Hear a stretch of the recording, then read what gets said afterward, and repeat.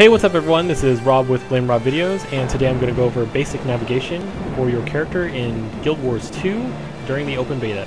So to move, it's just your basic WASD keys, so W moves you forward, S moves you backward, A will make you look left, and D will make you look right. If you want to pan the camera, you can hold left click and turn, or hold right click and turn. If you want to zoom in, that's mouse wheel up. If you want to zoom out, that's mouse wheel down. If you want to bring up your menus are up here in the left-hand side, upper left-hand side. We're only going to go over the hero, the inventory, the contacts, and the mail menu. You can either click on these menus to bring them up, or you can click on the corresponding hotkey. So for example, hero is H, inventory is I, contacts is Y, and I don't think there's one for mail. But I'm pretty sure you can assign it later. And under the settings tab, under the game menu, you can go to options, and you can set your basic general options, your graphic options, your sound options, and your control options. But back to the hero window. So to open up the hero window, you can hit H. In the hero window, you will see on the first tab your equipment. So this is all of your gear. You'll also see your your attributes over here on the right-hand side. Your skills and traits are in the next tab. So you have weapon skills and slot skills. The weapon skills are determined by what weapon you're using and what may also be in your offhand. There's different weapon skills for all the different weapons that you can use, including two-handed weapons.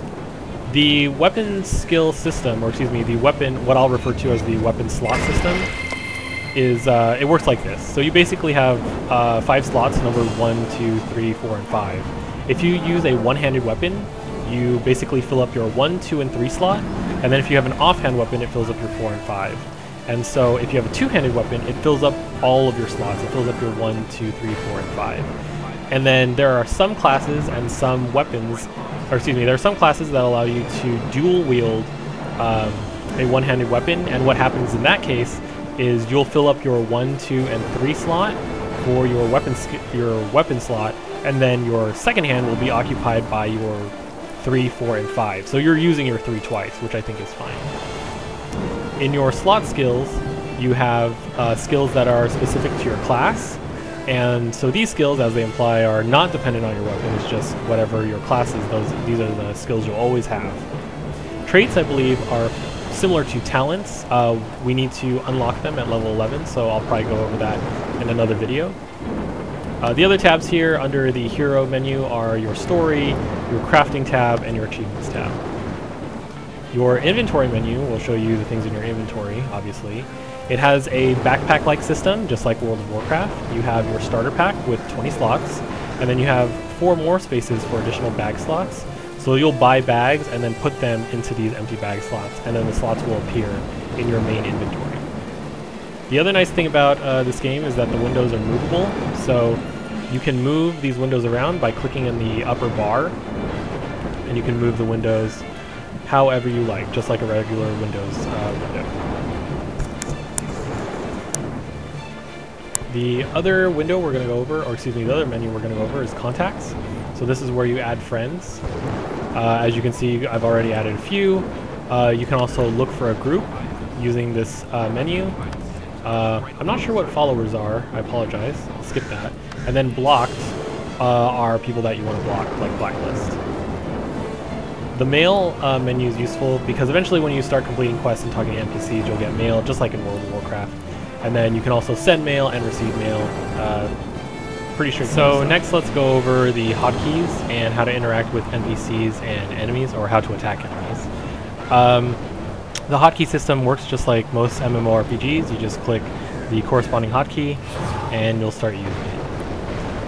To interact with NPCs, you just walk right up to them, and usually you just hit F to talk, or I think you can right click on them. Everybody get to and the you can, end. so it looks like you can right click on them or push F to talk. We can protect you at the end. So I guess this guy wants me to go to the inn, and if you look on your map, oh, so I guess I should go over the map. You can push M to open up your map, and then this green icon usually is where you need to go in order to complete your quest. And it will show up on your... So in order to target NPCs and other things in the game, you can left click on them, just like I'm doing now. But for enemies, you can left click on them if you want, but you can also cycle through them using tab, just like in a lot of other MMORPGs. Now, to attack the enemy, you need to be within range. So the way you know you're within range is your hotkey, the number below your hotkey, will turn from red to white. So I'm just going to walk up casually here. And now my number has turned white, so I'm going to click to attack. And as you can see, I'm starting to do damage to this Tamini archer.